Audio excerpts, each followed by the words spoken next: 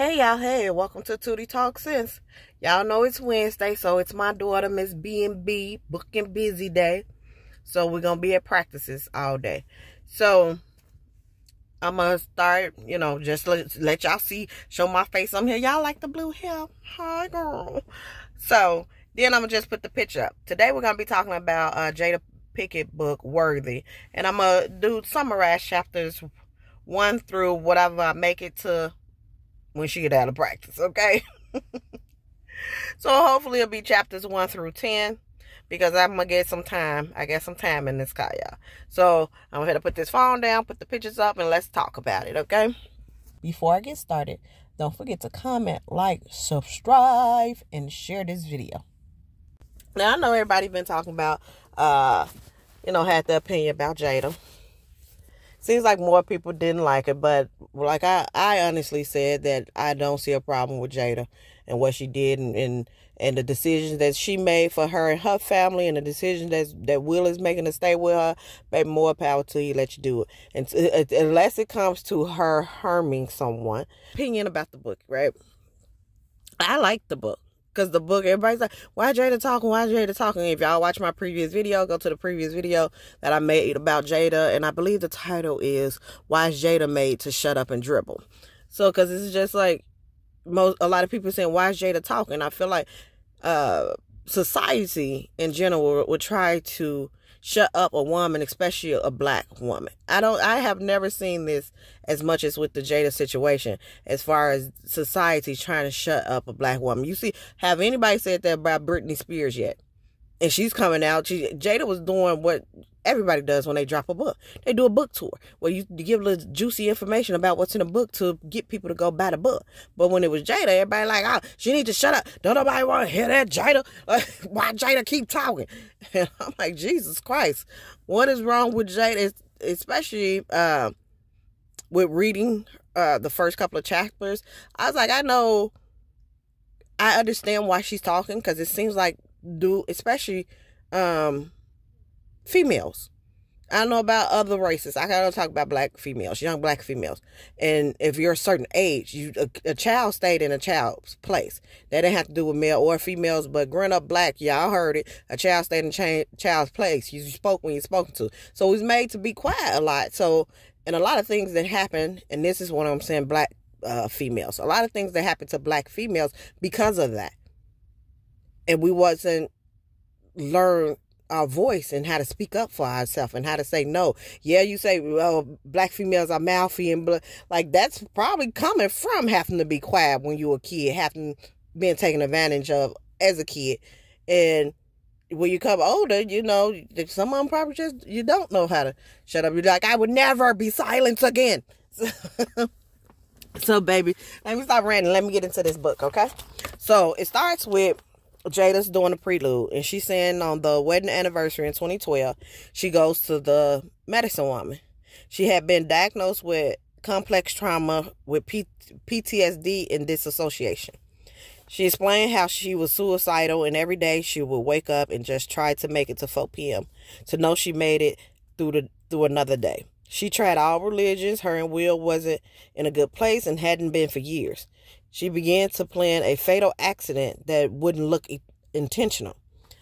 Jaden's friends are like 15 and 17. They tell Jada about their dad trip to Peru and how he experienced ayahuasca. I'm assuming I'm saying that right, y'all, but y'all know I be messing up words, so you know what I'm talking about. So Jada went and talked to their dad about it, and the light she seen in his eyes made her want to do it. So she asked around. She found the medicine woman in California, and then she went. So then she starts with chapter 1. And the title of chapter 1 is My Grandmother's Garden. Marianne was Cocoa Brown, short, long, straight black hair, Jamaican with East Indian blood. Gilbert is her granddad. He's from Barbados. They had 4 kids, 3 girls and 1 boy. Jada's mom was the youngest. In December 1985, Jada was 13 going on 14. She was sneaking out the house in Baltimore to see her 16-year-old boyfriend. And I know people, the Jada haters probably read that. See, she always been fast. But y'all, that's normal. Cut it out. Y'all know most of y'all 14 dating 16-year-old. Or maybe that was just me. I'm lying. I wasn't even allowed to date. So she remembered when she was 9, a white guy in a car pulled up next to her. I'm sorry y'all hear these pages flip because I am in this car. Let me try to make this better. Okay.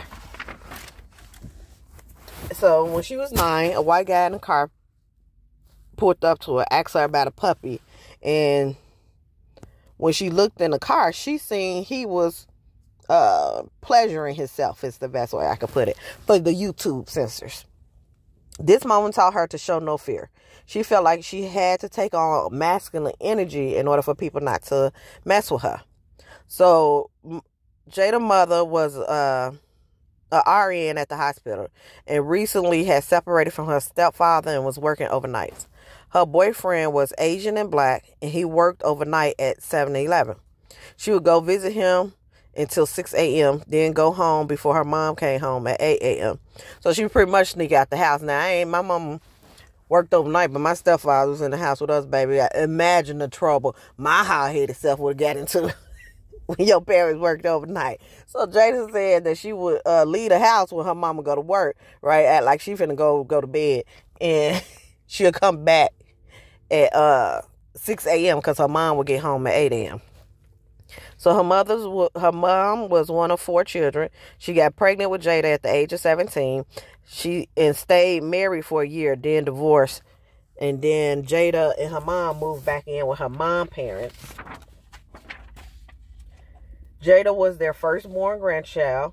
Her granddad was a doctor, and her mother was West Indian, and her grandmother was West Indian and graduated from Howard University and was a licensed therapist. She talks about her and her grandmother relationship, the different plant, fruits, flowers that they would plant, and how they would talk, and how the grandmother would teach her lessons throughout this time. Her grandmother liked a spot-free house. She would have to clean from top to bottom, including ceilings and floors, and Jada says she's like that now with her house. So y'all know I'm completely opposite. My mom would have us move ovens, baby. She wanted her spot clean. I'd be like, Mom, why? Who's coming over looking up under your oven, and why? You don't need to invite somebody in your house like that. That's what I would think. I would never say it because, my mom was better rise for a child, okay? But I am not like that. I feel like you're going to do either one or the other. You're going to be just like that. You're going to be completely opposite. I'm kind of in the middle where, like, my house has to be clean, but it could be disorganized. It could get a little junky. That front table, all the mail just threw right there. But it can't be dirty. It can't be nasty. It still got to be clean. But I don't care about throwing something down, okay? Now, but Jada said her grandma, like, had to have a spot clean house, and she's just like that. So this made her realize how you apply yourself in a small daily task is how you apply yourself in life. No whoopings was allowed because it was reliving the horrors of slavery. And I always wondered that. Like, once I grew up and had kids now, I know I got 3 and I got a stepdaughter. And so I said, from the whoopings I used to get, now don't get me wrong now. They get a little tap, okay? But the whoopings I used to get, I was like, this is whole Kuta Kinte here. And I said, my mom is gone. I said, but if she was alive, I would love to ask her why. But from just outside looking in, I feel like parents that's 60 generations, the 50s, that the era that they was born, that's what they knew. That's what they knew as discipline. Whether it's it was coming down from slavery. That's what, parents of parents, that's what they was done to. Even on the slavery on plantations, they made other black people with black people. You know what I'm saying? So that's the way that they were raised. That's how they hit their kids. And then our parents whooped us like that. Now, some of us then got up, and not every parent, but, majority of us got whoopings. I know some people gonna be in my comment, my mama had never hit me. My daddy ain't never hit me. So, but I know my mama did, okay? So, but I'm not gonna sit here and act like it did not happen in our community. But that it also, when she said in her book that like it's reliving the horrors of slavery, and it was like it is. So I sometimes them kids, they'll push you, baby. But sometimes I tap, but I don't do it that often. Okay, but I said I thought that was an interesting perspective. So no tickling, because that's how they was tortured in other countries. I sound like that. They wasn't allowed to tickle because that's how they was tortured in other countries. Her grandmother was a horrible cook, but she had eat whatever she cooked, or she would save it for the next day until Jada ate it all.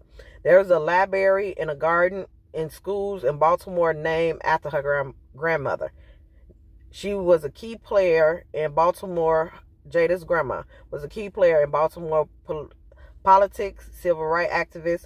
She became chair of a campaign of the first black state's attorney in Baltimore, and that guy eventually became Baltimore's first black mayor. Her grandmother traveled to Kenya, India, Ecuador, and would bring Jada small souvenirs. Her grandma had her in tap, gymnastics, ballet, piano, and reading a lot of books. Marianne is her grandmother name. She considered herself an atheist and didn't believe in organized religion, but believed in love. They attended the ecumenical society on Sundays where they learned about different faiths. Her grandmother believed that girls should not rely on their looks. Her grandmother suffered from paranoid schizophrenia and was hospitalized by her husband when her grandmother was young. Now, her grandmother traveled back and forth to Jamaica during her childhood, and during a visit when she was 13 years old, she got pregnant. She gave the baby up for adoption because her father wanted nothing to do with her, and she was put in foster care, where a white family took her in, and she worked as a maid for them. So, what she was saying, in case y'all didn't get the grasp of that, when her grandma was 13 years old, she was traveling back and forth to Jamaica. On one of them trips to Jamaica, she ended up getting pregnant. So her father disowned her. Her father didn't want nothing to do with her. So what she did instead, and she gave the baby up for adoption. Then she went to work in white people home as a maid. So then we're going to chapter 2.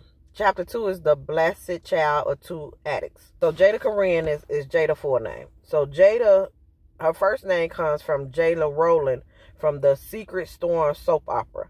Corinne from her mother's older sister Karen, and changed the A to an O so Jada could have her own version. Jada's mother name is Adrienne. Rob is Jada's father. He was an alcoholic and drug addict, and he was abusive to her mother. Rob was a Mason. He was handsome. He was a poet, and he was eccentric. He never hit Jada and was calm around her. Her father, which is her grandfather, and her mother's mom, which are her grandma, are the two people who would typically show up for Jada at her plays and events. So what she was saying is that her mom and dad didn't show up for her.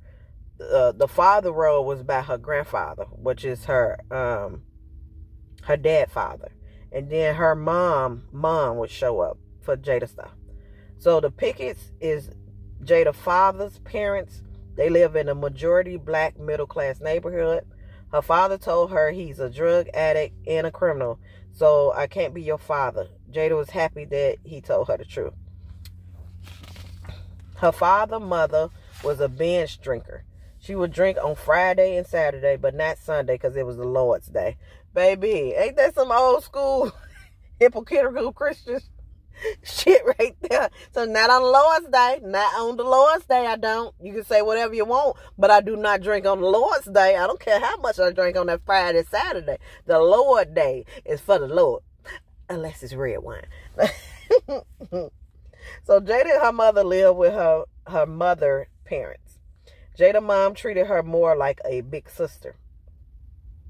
Jada didn't know her mother was on drugs. She just thought she was young and going out a lot with her friends. So let's go to chapter 3. It's called Leaving the Garden. Jada was bullied in the 2nd grade by big boys who told her if she didn't bring him $10, he would beat her up. So she stole the money from her granddaddy. The boy got caught with money, and Jada gave the boy the money. So they called Jada grandma, and she admitted to stealing the money from her granddad. Her grandma thought Jada should go to private school. Her mom thought Jada was just bad and she should be in school with black teachers and kids.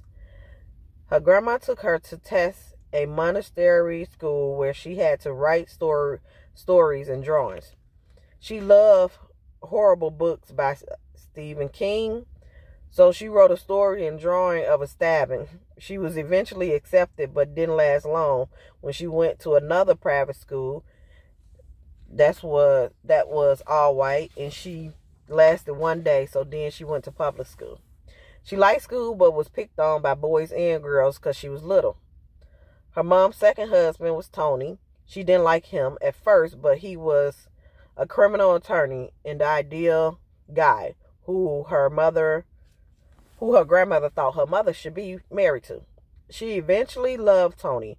Her mom was in nursing school, and she spent more time with Tony than her mom. Tony was a big kid and bought them a house. They went on road trips, and Tony's family and mom loved her, and she loved them. Her grandma passed at 70. She died at 70 from bone cancer, and 6 months later, Tony and her mom divorced. Tony vowed to still be in Jada's life, and he did until he met a new woman.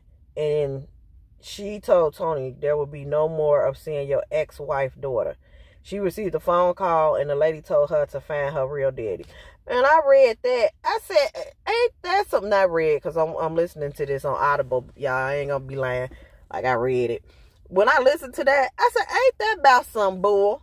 How's this lady going to say, why are you threatening for with the daughter? When I read that the mama picked up the phone and told her, go find your real father, I said, I would never do something like that. And this woman is going, I know Jada was young, so she probably don't know the situation. Well, she didn't explain the situation.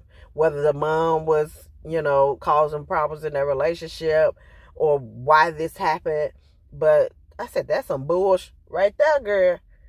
So the lady harassed her and her mom until her grandma Shirley called and threatened to make her life miserable. And she never heard from the woman again. But she also never heard from Tony again. And that devastated her. And I was like, that's sad. I know that has to be sad for her. Because first of all, the dad that she said, her dad told him, I'm a criminal, I can't be your daddy. So then the second man that's introduced, who her mom ended up being with, ended up marrying, that she didn't like initially, she ended up falling in love with him. He loved her, his family loved her, treated her like they were daughters. And once he got with a new woman, and that new woman causing mess in Jada damn life, and when the woman stopped harassing them, she never heard from that man again. So I was like, man, that's sad, because that's two men in her life that then walked out and disappointed her. She said it devastated her. It broke her, and she thought she was unlovable. We're not meant to be perfect. We can mourn that fact, but at some point, we have to accept it to our benefit, that it's a mighty invitation to healing, a quote. But that's one of Jada's mom friends told her that.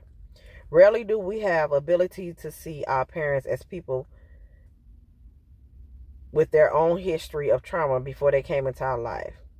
Now, this is what, I didn't write it down for the first 2 chapters, but this is something that I do like about her book. That at each chapter, at the end of each chapter, she summarized, and sometimes she give little, write this in your journal, or think about this, and little insightful things that, she usually ends the chapter with a quote, and she gives a insightful thing that you can do for that day. So what she said was, rarely do we have the ability to see our parents as people, their own history of trauma before they came into our life. And I said, that's going to be, and I said, maybe, y'all let me know if y'all want to do that. These certain topics that she talking about, like this one, your parents having a history of trauma before they came into your life, and how it affects you and your trauma. And if you have kids, or if you're planning on having kids, are you going to tell your kids about that trauma? Because I know in my generations, parents didn't talk to us about their trauma. Do you talk to your kids about your trauma? Do you apologize when you're wrong? So I was like, certain things like this, I feel like it'll be a good topic to talk about later on. Now, she said, can you recognize the cycle? So chapter 4 was the university. The title was the University of Be More Streets. So the mid-late 80s, Baltimore was known for murder. Her mother had divorced. They moved to a bad neighborhood. She lost her virginity at age 14. Her mom became a full addict after the loss of her mom. They're sitting on her mom porch with her friend, and her friend pulls up in a Benz. She hops in a car, and we're talking about Jada. They're sitting on Jada's mom porch with Jada friend, and Jada friends pull up in a Benz, and Jada hops in a car with her friends to go to McDonald's to get her mom some fries. They get pulled over, and the friend end up going on a high-speed chase. He takes off when the police pull behind them, cut on the lights, and the friends take off. He make it to the corner. He let Jada out, tell her go. And he go take the police on a high-speed chase. So he let Jada out in this all-white neighborhood. And she's just like, she's a little young black girl walking in this all-white neighborhood. And they looking for people. You think they ain't going to pull her little self over? So she said the police stops her, takes her to the station where her friend was. And she tells them she didn't know anything. So the police called her mom, and her mom picked her up. And her friend was a foster kid, so her friend was sent to juvie. So Jada starts 9th grade at the Baltimore Schools of Arts. So Donna Hickens, head of the theater department, looked out for her. She tells stories about how she lied to her mother to go to New York for the weekend.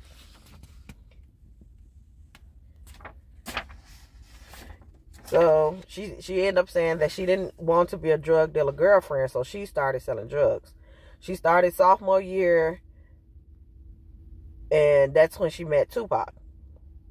And I have to keep telling y'all got to read this stuff for yourself, because, according to the narrative that's put out there, it's like, oh, Jada mentioned Tupac in chapter 1. He actually don't come up to chapter 4.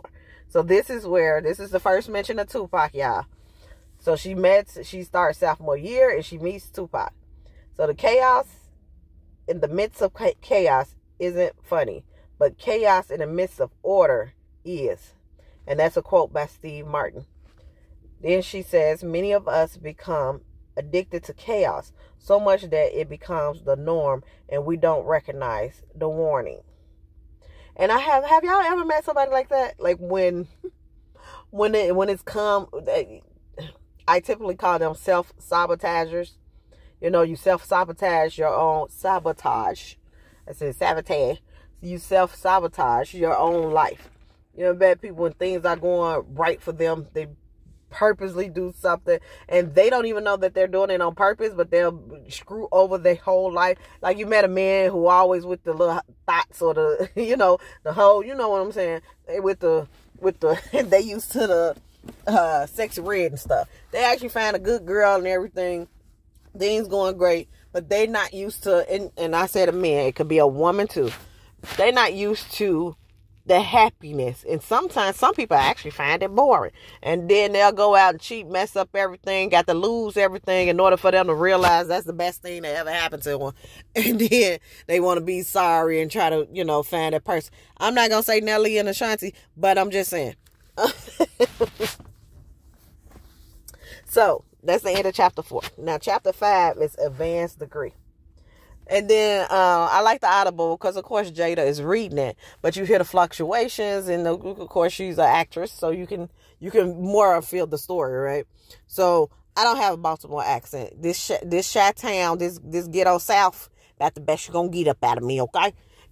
So she starts off and she's like, "All right, Pac, kiss me then." Jada dared Pac to kiss her to prove that there was no romantic chemistry between them.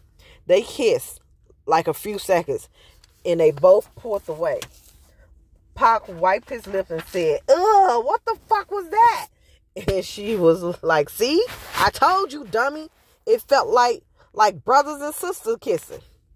They both knew that it was strictly a friendship and nothing more, no sexual attraction. And that's how I like the way that chapter fast started. You see personality of who these two was. Pac was poor and used his mind as a display instead of cars, jewelries, etc. They used to fight a lot because they both was fiery and had mouths, so they would hurt each other with words. Not talk for days or weeks, then start back talking. Now, y'all, man, I'm a Gemini. Tupac is Gemini. If it's something we could do, baby, it's to cut you down with words. Like, I know my mouth is off the chain. Oh, I got Missy coming up. I done started this radio while I'm sitting in this car. I done started this car. And the radio done came on. And the way I just said car, and I talk about all these Chicago shows like Chicago Fire, blah, blah, blah. Me and my husband, we watching them like, why they got everybody in there sounding like they from Baltimore? Is it Baltimore, Philadelphia? That be like, car. And I just heard myself say car. And, yeah, I guess we do. Okay, so they used to fight a lot because they both was fiery and had mouths, so they would hurt each other with words, not talk for days or weeks, then start back talking. Like I said, that's a Gemini thing. Yeah. Tupac nickname for her was Square. One shirt, two pants, and a few shirts is all Pac owned when they first met. And at that part, I was like, don't be telling Pac business like that. That's one time I did say it, yeah. His mom bought him and his sister from New York to Baltimore. Both of their moms struggled with addictions, and they bonded because of this. Jada started selling drugs to make money, but she kept a job. She didn't pull Pac into that scene. She didn't pull Pac into the scene with her, and Pac was focused on rap at 15, 16. He was doing battle rap, and Jada was doing dance battles. Pac wrote a rap for her because he wanted a female rap battle group, and Jada was horrible, but she did practice every day with him with the battles, and she went through with the battles, and they won. Pac was seemingly falling in love every week, but he had one girl that he couldn't get, so when he had a girl he couldn't get, he sent Jada to give her a poem, and when Jada had a crush on a senior, Pac helped her out and introduced them. John Cole was his name. He was a white boy. They became the three musketeers because Pac and John became close. Pac got into it with the mother and guys on the block, and Jada begged Mom if she can stay one night. Next day, they explained to John, and Pac stayed with John for weeks. John's mom had a stroke, and it changed her. So he had lost his mom and Jada, and Pac lost. So he had lost his mom, and Jada and Pac lost their mother to addiction. So they connected on the fact that they all lost their mom.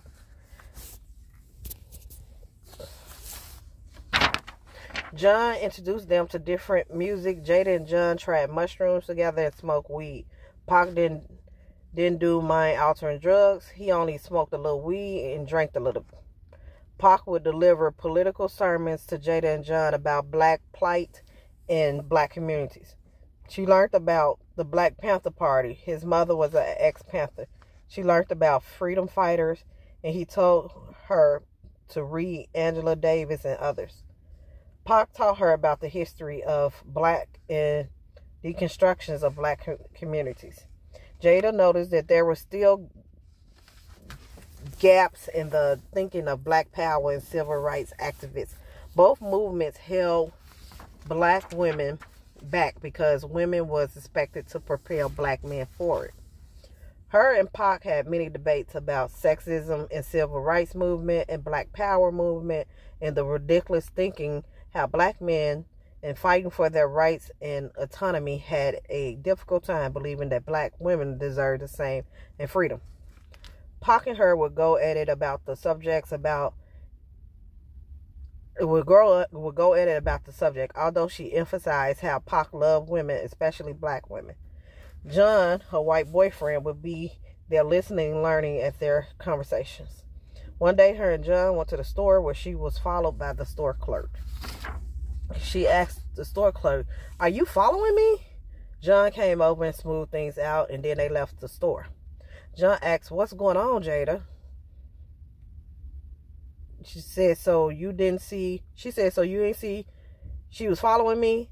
Like I was going to steal something? Why she didn't do that to you?" John asked, "Why would she be following you?" Jada said, "Because I'm black, John." John listened as Jada ranted over the situation. When Jada was finished talking, John said he get it and he's sorry she had to go. He's sorry she had to go through that, and he wished she didn't have to. This moment made them both realize that he would never have this experience. It made Jada reconsider if she could ever date a white man. It was hard enough dating a black man who doesn't get the struggle of a black woman, but to deal with a white man who didn't have the ability to get it no matter how hard he tried, which is worse. John was different. He operated off spirit. Jada found comfort in John, so for the time being, she stayed with him. She went from dealing low level to being bigger, and John wanted to go with her everywhere, and she had to tell him, "You can't go everywhere with me." Her and John decided to go their separate ways when John almost got shot. He remains her lifelong friend. Besides John and Pac, she had some female friends. Tony is a friend who can skate, that's from Baltimore. Fun is her taller friend who's a bit older than her, and she knew more about Jada selling than anybody else. And Fun family struggled with drug addiction as well. Ramsey was half white, half Japanese, but she looked Japanese, and she witnessed racism that Japanese women face. She lived across the street from members of KKK. Ram introduced her to hardcore rock scene. Keisha was a homebody. She was a safe place for Jada. She known her since middle school. Her first car was a Nissan Sentra. She had her first acting job about Harriet Tubman in the Underground Railroad. She earned $6,000. Her Nissan made people not suspect her with a large amount of cash and drugs on her. She found out that her mom was selling to support heroin addiction, although her mom didn't know about her. Chat was her mentor. He looked like a nerdy college kid. He came around with his UPS uniform. He kept legit jobs and was the first millionaire she knew. Jada began to think she could be a queen pin. She set up shop in locations no one was selling from, and it was good for a while. Her mom and her boyfriend wanted Jada to go to the music park. She agreed, but only if Pac could go. Pac was working jobs that John helped him get. They all went with mom and boyfriend. They went their separate ways. Jada and Pac go on rides, ate, and had fun. They saw they had a place to make their own video with green screens, and Jada was like, "We have to do this." Pac said they don't have no one black on the list, and Jada said, "Wait, they have parents just don't understand." Neither knew all the lyrics, but Jada persuaded Pac to do it. So that's that video y'all seen going around. They already knew Jada couldn't rap, so she would be the backup dancer and Pac would rap.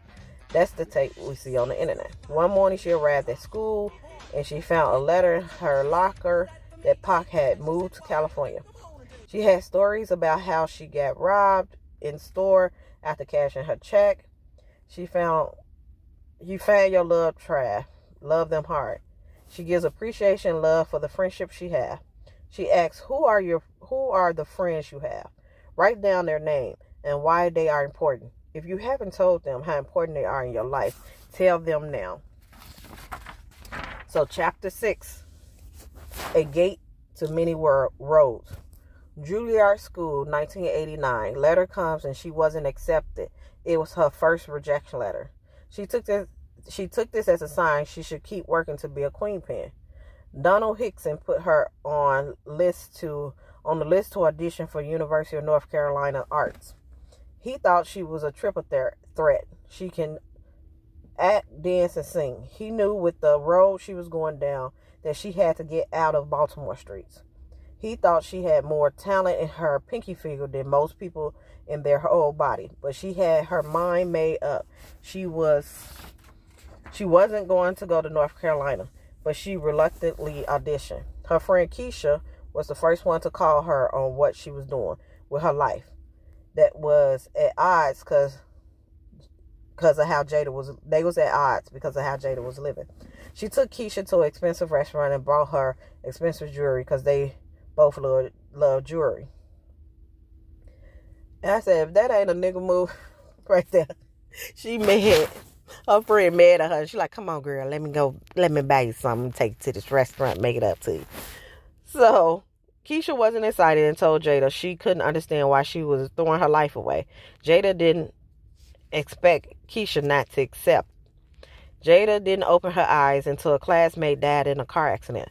One night, Jada went to Cherry Hill with jewelry on, what she never does. Some guys break down the door, rush in with guns, knock Jada into the recliner, and Jada pissed her pants, and they rob Jada. They call BP and tell him what happened. BP arranged a meeting, and C, the main guy, gave her back some of the jewelry. She asked C, why you left me there? And he said, you was too pretty. 2 weeks later, C was arrested for unaliving the 2 drug dealers.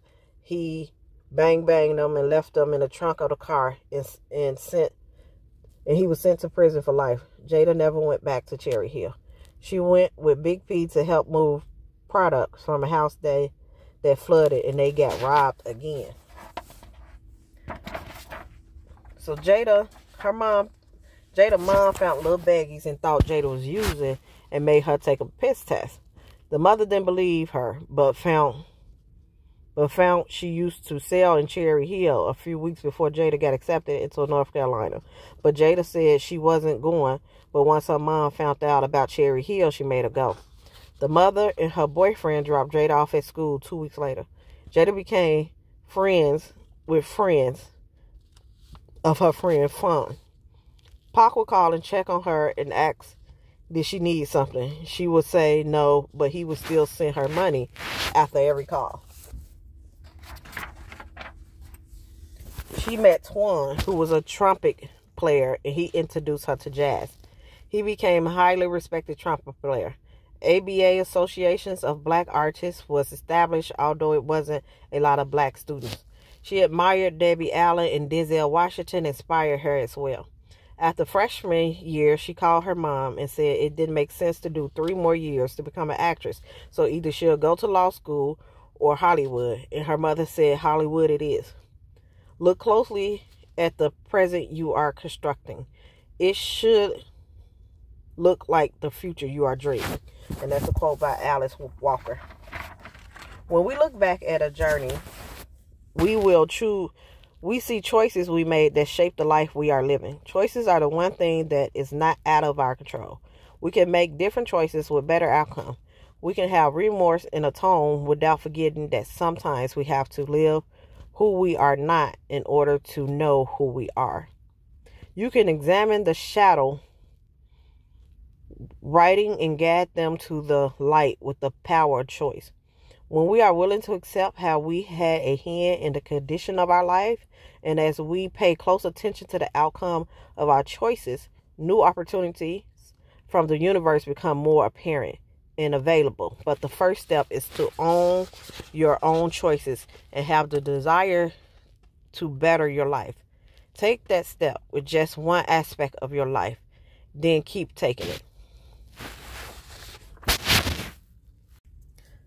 Okay, y'all. So that's everything. That was chapter 1 through chapter 7. So next we will go over chapter 8 through chapter 10.